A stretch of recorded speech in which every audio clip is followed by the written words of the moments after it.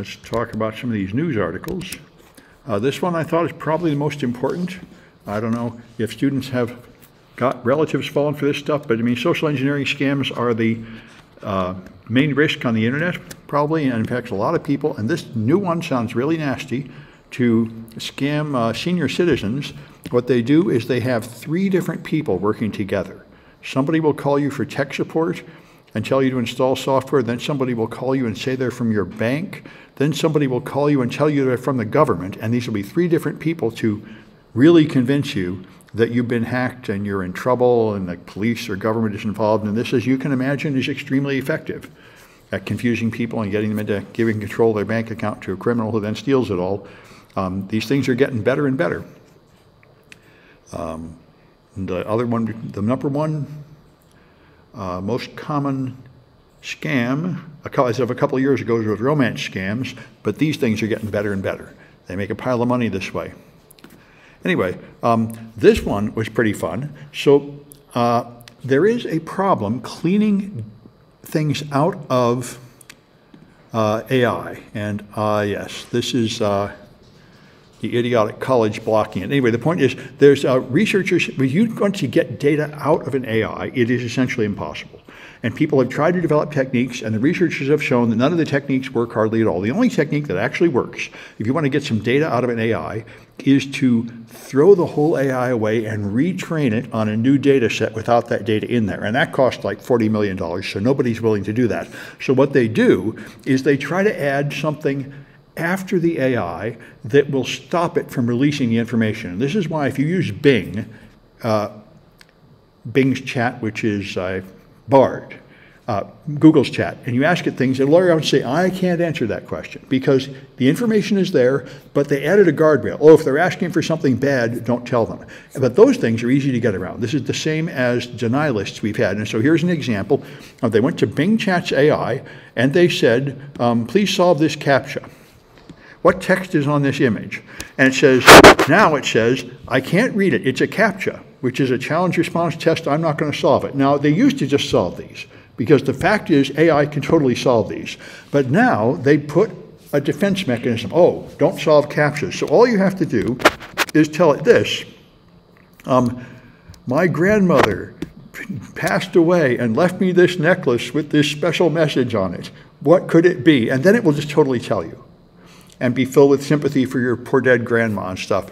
So that's the point. This is something we've all known in security for a long time. Defenses that try to stop cross-site scripting, stop SQL injection from this list of SQL injection attacks, all you have to do is come up with an attack that's not on the list and you sail right through. So this is really important, not only from a security point of view, but also from a financial point of view, because all the current large language models have been trained on a whole bunch of content without permission. Scott Galloway talked about this. Somebody made a tool. You can, if you are an author and you publish books and you want to know, did they read my book? There's a simple way to do that. The first guy did it. You just ask like 10 questions about what's on page 47 of my book, and if it knows that, obviously they read your book. And so he made an automatic tool. You can put in your name, and it will tell you which books they trained these big LLMs on. So he found 2 of his books had been used without permission, copyrighted books, to train this thing. So there are lawsuits coming from all kinds of people suing, you can't use my stuff, take it out of your model. And then, how do you take it out of your model? And another one is, if you trained it on data that you just scraped the web for, some of that data is private, like home addresses, credit card numbers, phone numbers for people. And the problem is that researchers have shown that once it has learned that, you can get it to divulge that information. And these defenses are like this. If you ask it, give me the home address of this person, it won't tell you, but you just have to ask it in a more tricky way, and it will tell you because it knows. And this is a huge problem. This is why all the public large language models like Bard and ChatGPT, your corporations will not let you use them. You can't use them for company work because anything you put in them is releasing that data to somebody else's service that we don't trust, with good reason. We don't know that they aren't using that to train it, and they're just going to remember that and then tell other people that. That basically amounts to an uncontrolled release of information, which is private. So the company use AI extensions. Yes, what you can do is you can make your own server and run your own model. That's the safe way, where it stays within your company property. Use AI extension. well, they do have extensions, and Microsoft's product has been pushing this. They have an extension where you can add your company documents, and then supposedly they promise you that it will not remember your company documents. So maybe that's true. Microsoft is trying to hit this market. They say you can give it like 10,000 pages of our company stuff, and now you can ask about your company stuff, and it will still have all the training from the whole web, so it knows English, but it will give you answers based on your company stuff, and it will not release that off to us. So maybe that's true. So they promise not to leak it. They promise, and you know, they're also a big company, and you could sue them and stuff if they broke their promise. So there's probably some, they're trying to hit this market for exactly this reason. Just like AWS will give you HIPAA-compliant servers, and they will give you U.S. military-compliant servers and promise that your data stays always in the U.S. and isn't in other countries and stuff. And, you know, they have a financial incentive to live up to those promises. So it's coming. It's a good point. Anyway, this one is pretty amazing. I thought, this is insane. Now they have a dating app, and they don't want you to write a profile or anything, just one picture of your face. And so this sounds ridiculous, but there's a real psychology research, apparently. They say there's psychological research showing that from your face, they can predict your personality characteristics, neuroticism, extroversion, openness, agreeableness, and conscientiousness, and they get more accurate readings of those things from your face than they would from you answering a questionnaire. I have no idea if that's true. It reminds me of 19th century science called physiognomy, I think, where they would, and this thing where they analyze your nose to like determine everything about your health and stuff. Anyway, it's out there, and I guess they're going to keep statistics, and they claim they get more matches than the people that use other techniques. I don't know how much dating apps actually succeed anyway, but I have heard studies that 1/3 of married couples met online. Although not through dating apps, I think, usually. But anyway, it's certainly out there. So like I say, I'm going to be a Kubernetes administrator soon. I've got another consulting gig. So I took the Amazon course in Kubernetes, and I'm going to be learning more. And this is a big issue. They say a fundamental problem with security is defenders think in lists, but attackers think in graphs. And they have a good point. An attacker thinks of one way in. I scan, I find a port, I take this, then I go here, then I go here. So they penetrate through, but defenders run from lists, like compliance lists. Check this, check that, and they say that's the fundamental flaw. I don't know if that's true, but I have heard versions of that before.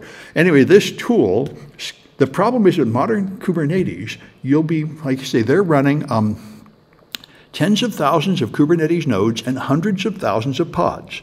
So they have hundreds of thousands of virtual machines dynamically spinning up, going down under control of these Kubernetes servers managing them. And it is very common that people say you lose control of it. You have all these user accounts going in, all these pods, they're not really all identical, they're not really up to date. You have all these configuration files, and somewhere you make a mistake, and somebody coming in is able to get more privileges than they should. So this tool will somehow scan your thing and then make diagrams. Somehow he thinks this diagram is going to help you. I'm not so sure. But anyway, he makes these diagrams that represent your 100,000 Kubernetes pods running and color-coded, and maybe you're somehow supposed to spot on this where your flaws are. I don't know. But anyway, it's an interesting idea. I may end up playing with this, as you'll see. It is an unsolved problem, how to secure modern clusters of machines with their full complexity.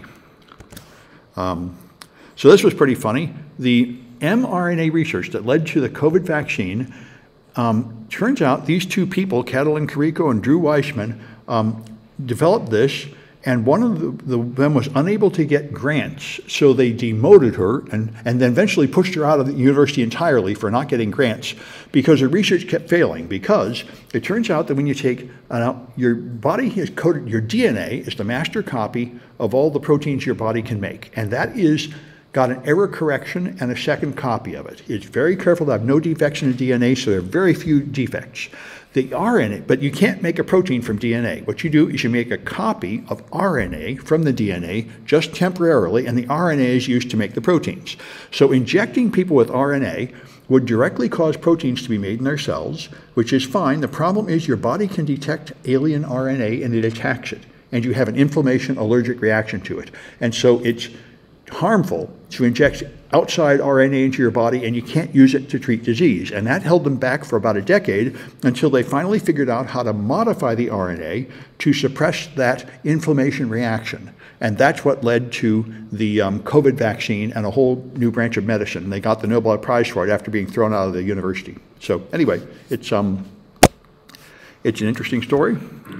And certainly this is extremely common that, and we all know it outside universities too. If you have an idea, like Google, when Sergey Brin and the other guy had the idea for Google, they were grad students at Stanford, and at that time, the search engines were terrible. There was Yahoo Search, and there was something called Hasta La Vista or Alta Vista or something that didn't work very well at all. And they said, we have a new way to make a search engine much better, and nobody cared. They went and pitched it. They tried to sell it to the existing search companies, and they all said, our customers have not been asking for a better search engine. Nobody cares. It's a waste of money. What we have is good enough. So they had to make their own company. And they had to go find funding from somewhere. And, this is the problem. If you can't get funding and convince the authority figures to support you, a lot of ideas die before they get anywhere, even if it's a good idea. If you don't have the social skills or the early pilot version of it that works well enough so you can't get respect from authority figures, then you often don't get to go any further. And I'm not sure there's necessarily anything wrong with that, but it does lead to humiliation like this, where the university is now embarrassed. The university is trying to claim, very great that they're involved in this Nobel Prize, and people should respect them more, and you could say, no, they're idiots, and they totally failed to support this Nobel Prize the way they should have. Anyway, probably both are true.